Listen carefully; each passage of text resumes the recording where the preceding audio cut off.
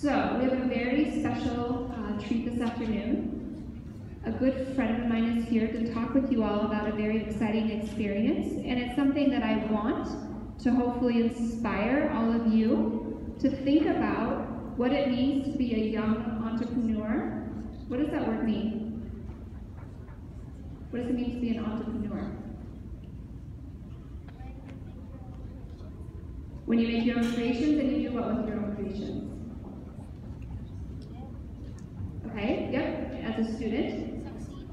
You can succeed, and what do you do if you're a student, you create some successful creations, and you do what with those? Got it, you make a business, right? You create a business, you sell them, you market yourself. So I want this today to inspire you guys to think about something that you're passionate about and really connect with one of your teachers or with one of the administrators around how could you do this? How could you be a young entrepreneur? And my friend today is actually going to share with you not only some incredible things that he's doing, but also some ways that you can connect and try this out for yourself.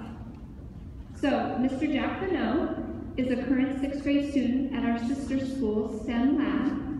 I've had the privilege of knowing Jack for a really long time. He's a friend of our families. I'm incredibly proud of Jack, and he's here to share with you his story and talk to you all about how, again, you guys can get involved. I also, at the end, have a very special invitation that I want to extend to you all if you're interested, okay? So again, I appreciate your attention, and I really appreciate you being a great audience.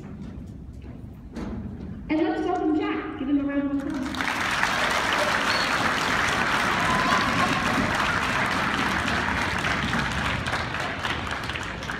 Hi, my name is Jack Bonneau. How are you guys doing today? Good. So I'm a 6th grader in your sister's school, STEM Lab, and I'm the founder and CEO of Jack's Marketplaces and Stands. So let me explain how I got my business started. This all started because I wanted a Lego Star Wars Death Star. It cost $400. I asked my dad if I could get it. He said I could, but I would have to pay for it. So I'm like, how am I going to make $400? He said, well, why don't you start a lemonade stand? I thought it was a great idea. So I started it at my local farmer's market, and after 12 weeks, I made $2,000 in revenue, and after expenses, I made $900 in profit, and got my Lego Death Star. The next year, I came back, and I wanted to do it again, but I wanted to share my great experience with others, so they could have the same great experience I did. So, I worked with my dad, and we created jackstands.com and expanded to 5 other farmers market locations. So, I've been working with Young Americans Bank, and I worked with them, and I got to know some young entrepreneurs with their own products. So, I reached out to them and said, hey, could I sell your products at my marketplaces? In a mini stand besides my stands? And they said yes. At the end of my 2nd year, I was invited down to Southwest Plaza, a maker's marketplace that is year-round, and I got to let some more young entrepreneurs sell their products in my marketplace. So for the holiday season, I'm going to be at Southwest Plaza Mall, Park Meadows, and Flatirons. So be sure to check it out. Since then, I've had amazing experiences. I've been in the New York Times, and I've also been on the Today Show.